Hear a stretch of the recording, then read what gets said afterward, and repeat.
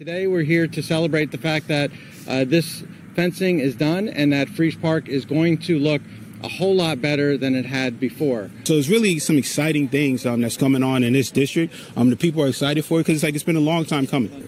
These are the things that really make a difference in the quality of life for the people of Norwalk. Wall Street is really like an artery that connects Norwalk to East Norwalk, to South Norwalk. So it's really important that we have this central area that really could bring together community. You know, this area also has received other funding, $3.5 billion from the state.